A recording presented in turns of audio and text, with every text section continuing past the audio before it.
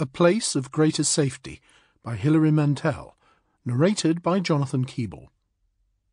The author begins with the following note. This is a novel about the French Revolution.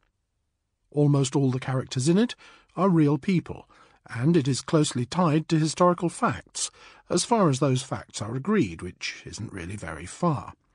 It is not an overview or a complete account of the Revolution. The story centres on Paris. What happens in the provinces is outside its scope, and so for the most part are military events. My main characters were not famous until the Revolution made them so, and not much is known about their early lives. I have used what there is, and made educated guesses about the rest.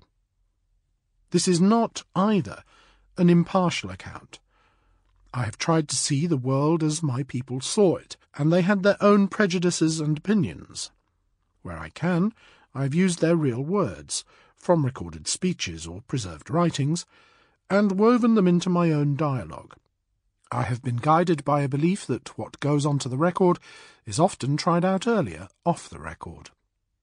There is one character who may puzzle the reader because he has a tangential, peculiar role in this book. Everyone knows this about Jean-Paul Marat. He was stabbed to death in his bath by a pretty girl. His death we can be sure of, but almost everything in his life is open to interpretation. Dr. Marat was 20 years older than my main characters, and had a long and interesting pre-revolutionary career. I did not feel that I could deal with it without unbalancing the book, so I've made him the guest star, his appearances few but piquant. I hope to write about Dr. Marat at some future date. Any such novel would subvert the view of history which I offer here. In the course of writing this book, I've had many arguments with myself about what history really is, but you must state a case, I think, before you can plead against it.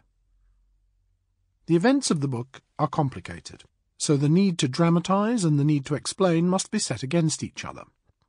Anyone who writes a novel of this type is vulnerable to the complaints of pedants. 3 small points will illustrate how, without falsifying, I've tried to make life easier. When I'm describing pre-revolutionary Paris, I talk about the police. This is a simplification. There were several bodies charged with law enforcement. It would be tedious, though, to hold up the story every time there is a riot, to tell the reader which one is on the scene.